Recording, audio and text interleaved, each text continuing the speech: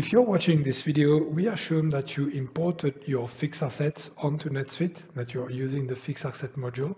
So you went through this and you actually either manually created the fixed assets here, or you actually imported them by going to Setup, Import, Export, Import CSV Records, choosing Custom Records and selecting fixed asset.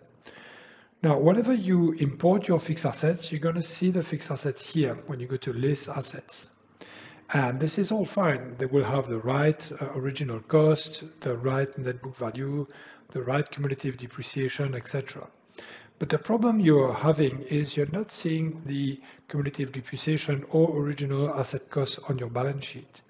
Now, to do this, to see this on your balance sheet, you need first to import your journal, your opening balances for these fixed assets values directly through journal entry. Now you can do it by going to Transaction, Financial, Make Journal Entries Import, or you can also go to Setup, Import, Export, Import CSV Records, and then look for Transactions and Journal Entry. Both will work.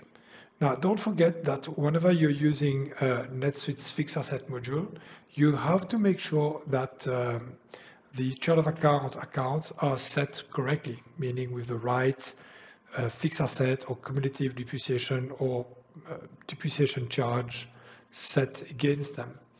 Now, once you've imported these correctly, then not only are you going to be able to see your fixed assets on the fixed asset register, which is here, but you're also going to be able to see the values from the journal entry that you imported.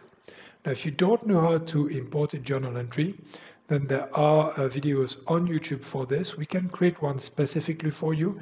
We created one a few months back, well, actually a year ago, on why there could be problems with importing your bank account balances. So if you watch this video, you can have a good idea on how actually to import these journal entries and the format to use.